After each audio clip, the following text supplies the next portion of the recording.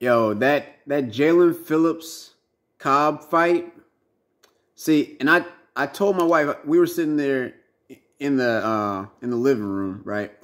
And I told her, I said, look, if Cobb wins this fight, or there's any type of funny business, then you know they had already put the fix in on the fight going into the fight that Cobb was going to win the fight no matter what. At the bare minimum, he was going to walk out with a draw. And why did I say that, fight fans? I said that ahead of time because this is the stuff. I'll say this is the stuff that I hate about boxing. It's the politics of boxing. You got a guy in Cobb that is under the ESPN Top Rank banner and on a Top Rank card. And you think that this guy is going to be a star down the road. So you go ahead and get all of your judges to make sure that he's good no matter what. At the bare minimum, it's going to be a draw. As long as he doesn't get knocked out in the ring. And the reason why they do this stuff is because they've invested all this money into these fighters and they don't want all that money to go to waste. I understand. But look, man, what's the point of having judges if you're not going to judge it? You see what I'm saying?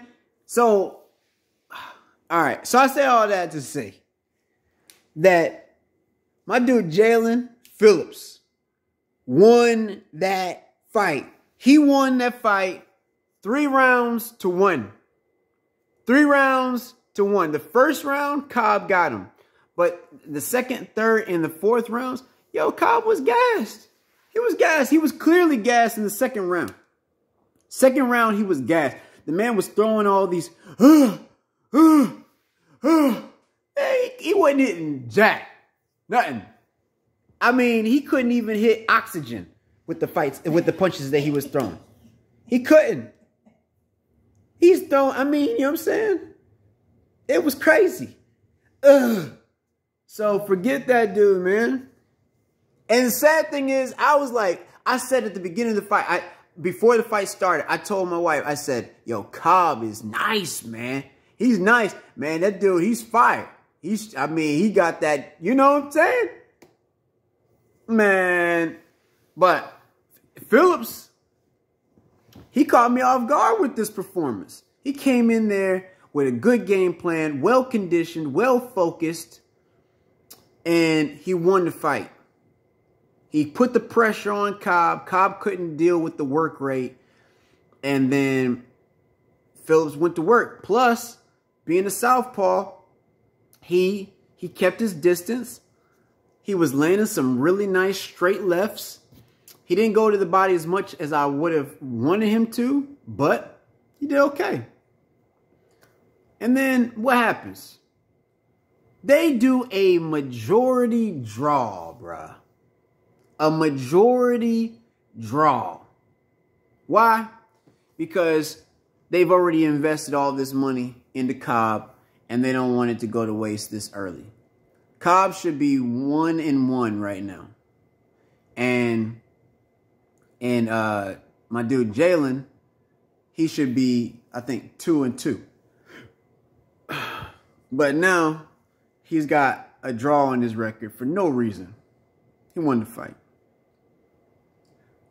Y'all know what I'm talking about with this stuff, man. It is a consistent thing when, especially at Top Rank, when they got a fighter that they're putting money behind and it's a new prospect, they are not about to let that dude get out of there with, at the bare minimum, it's just going to be a draw.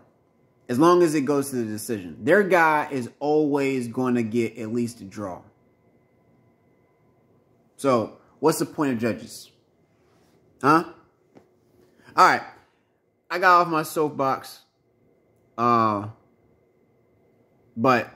Jaylan Phillips, you won that fight. And hey, if you want to do an interview on Shoot the Jab, bruh, Hit me up. I'm going to send this to you regardless. I'm going to say this. Congratulations to you for winning the fight. You won the fight no matter what. And if you want to talk about it, you want to say, you know, what was going on or whatever, man, I'll do the interview. We'll cut it. We'll put it on the YouTube and the Instagram and let people know your side of the story. Because you won that thing, man. Period. Anyway, it's trash. I hate this about boxing, but this is the reason why I keep coming back. No, that's not the reason. I keep coming back mainly because of the fight that's about to happen tonight, which is Shakur Stevenson versus Oscar Valdez.